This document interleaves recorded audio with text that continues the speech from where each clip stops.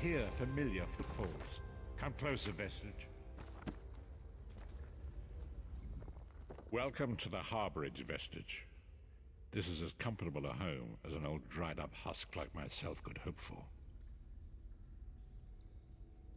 Despite my blindness, nay, because of it, my other senses seem to have heightened. This place had the right smell about it.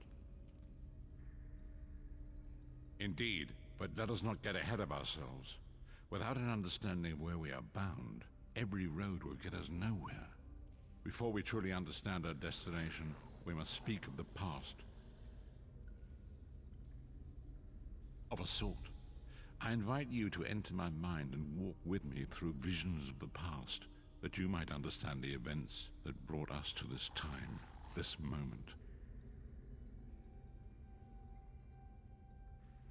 Enter my mind, Vestige, and walk with me through the shadows of past events.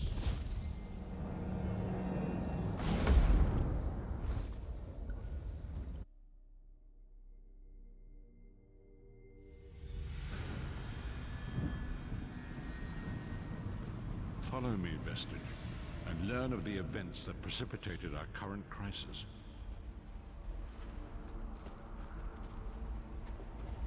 My part in the story began when I awoke on the steps of the Abbey of the Moth Priests, with no memory of my prior life. The Moth Priests took pity upon me and brought me into their fold. I was weak and near death.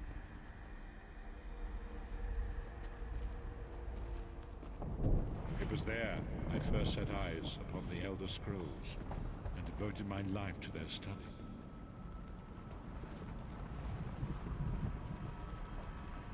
The scrolls allowed me to glimpse the very fabric of reality, but each profound insight dimmed my vision and eventually left me permanently blinded to the light of the world.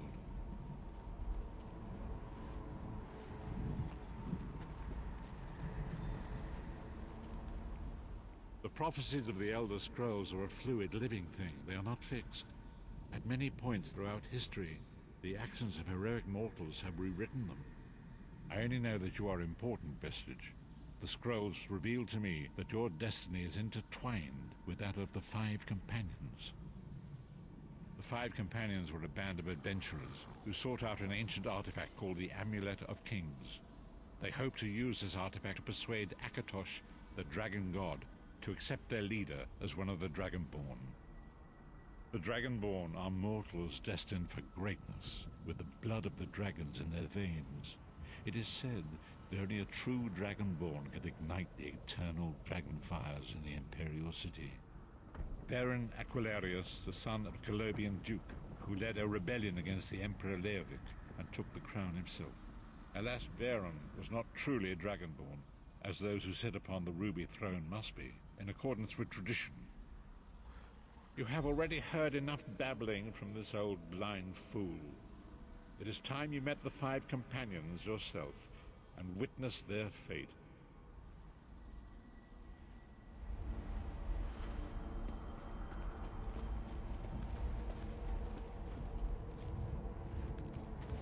The first companion, Lyris Titanborn, daughter of giants, was the mightiest warrior in the service of the Emperor.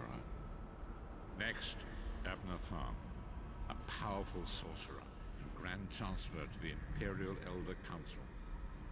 The Red Guard Swordmaster, Sai Sahan, leader of the Imperial Dragon Guard.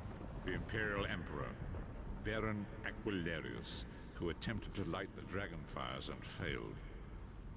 And finally, Manamako, the traitor, the King of Worms, a powerful necromancer, and your executioner.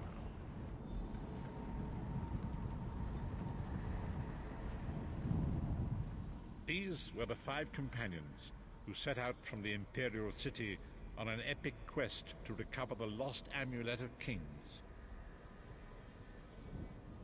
Manamako convinced Varen that the amulet could be used to perform a ritual that would rekindle the dragon fires. He claimed this would please Akatosh and entice him to adopt Varen as one of the Dragonborn. By tradition, only the Dragonborn can lay claim to the Ruby Throne and rule as the one true Emperor by divine right.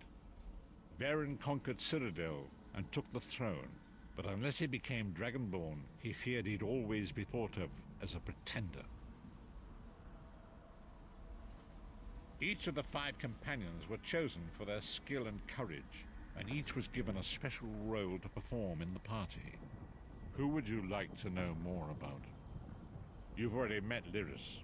She's a Nord warrior from the frozen lands of Skyrim to the north, and it is said that her family lineage contains the blood of giants. Varen chose her for her strength and her loyalty to be his personal bodyguard. Sai Sahan came from a long line of Redguard swordmaster nobles. He was the leader of the Dragon Guard, the security detail of Varen and the Elder Council. While Lyris was Varen's bodyguard, Sai was charged with protecting the entire group. The Therns are one of the most influential families in Cyrodiil. Abner, their patriarch, is the leader of the Elder Council, a powerful battle mage and a shrewd politician. With his council, Varen was able to seize the Imperial throne years before. Manamako the traitor, the great enemy, the most powerful necromancer this world has ever known. His worm cult infiltrates and corrupts every corner of Tamriel. It was he who convinced Varen to perform the ritual you are about to witness. Disaster, war, and pestilence. A world brought to its knees. Now watch and see how one man's arrogance brought about the greatest threat our world has ever known.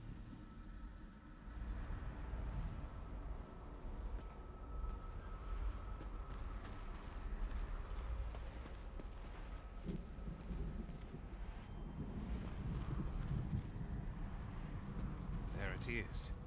The Dragonfire Brazier. Manamako, you certain this will work? It will work, my liege. The Amulet of Kings will rekindle the dragon fires and ensure your rightful place as Emperor. You have my word. It better work, Manamako, or you'll find your neck at the business end of my axe. My lord, I wonder if you'd muzzle your half-giant pet. She really is annoying. Enough, both of you. We are here to ensure my lord's rightful claim to the Ruby Throne. Abner, begin the ritual. I have a destiny to fulfill. By the lighting of the dragon fires, I claim my rightful lineage. By the fires of creation, let me be reborn. By the will of Akatosh, I proclaim myself Dragonborn.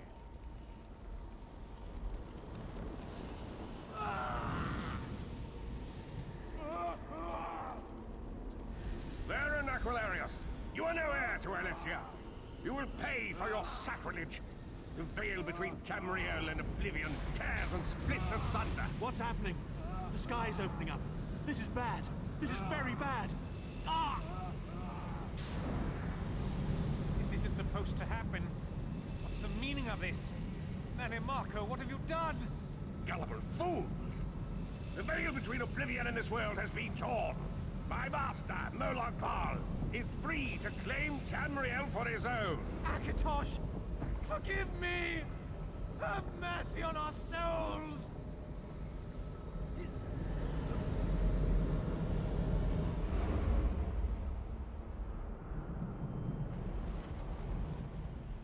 The ritual tore the veil between Nan and Oblivion, allowing Manamako to begin stealing the souls his master needed to power the dark anchors and initiate the plane melt. Akatosh gave Elysia the Amulet of Kings as a symbol of his covenant with Nan. So long as the amulet remained in the care of Elysia's heirs and the dragon fires remained lit, Tamriel would be protected from the Daedra. Manamako tricked Varen into breaking the covenant, and the veil between Oblivion and Nan was torn. The Elder Scrolls named this event the Soul Burst. It gave Moloch Bal the opportunity to disconnect the souls of Nan from their hosts. Varen was lost. In the chaos of the moment, Sai Sahan took the Amulet of Kings and fled. Lyris was captured by Manamako and delivered to Cold Harbor. the realm of Molag Bal. Tharn remains Chancellor of the Elder Council, and his daughter Clibio rules as Empress Regent. But the true power remains in the hands of Manimarco and his worm cult. When I discovered the truth about the 5 companions, I made subtle inquiries, but apparently not subtle enough. Manimarco got word of my interests and abducted me. He took me to Cold Harbor, where I remained a prisoner until you freed me. The truth is always a threat to evil men. Manimarco feared I would reveal his treachery, and if knowledge of Nan's vulnerability were to become known, it could threaten his master's schemes. Molag Bal does not favor loose ends. Walk with me.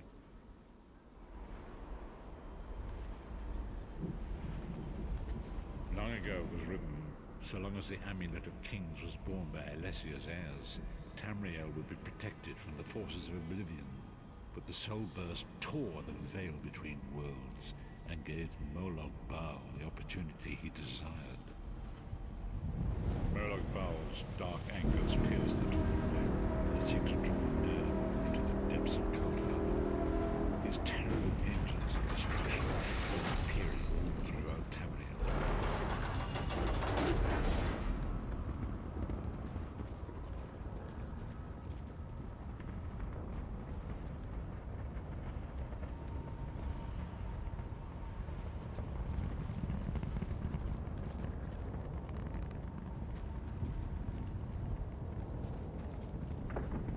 Lord of brutality and domination is successful, he will merge our world and his own in a terrible plain mill. Few will survive the ordeal, and those that do will be enslaved for all eternity. And so it falls to us, Vestige. We must stop Molag Bal and his dark anchors, or our world is doomed. And now history seems to have caught up with us. Shall we return to the Harborage? As you say.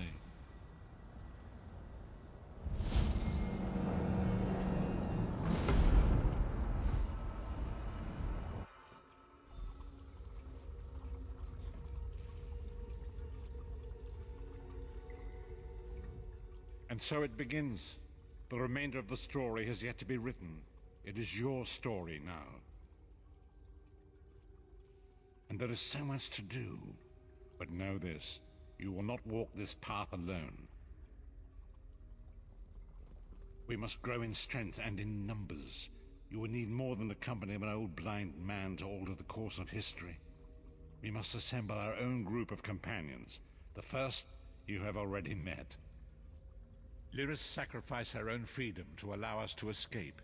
She remains a prisoner in Cold Harbor. I must determine her precise location if we are to mount a rescue. That will take time.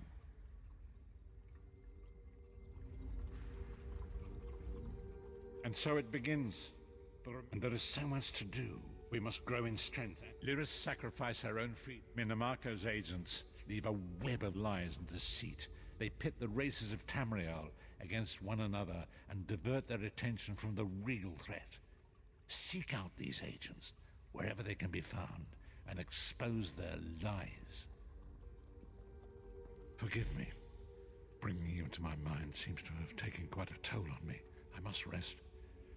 I will contact you when the time is right. Until then, walk in the light, Vestige.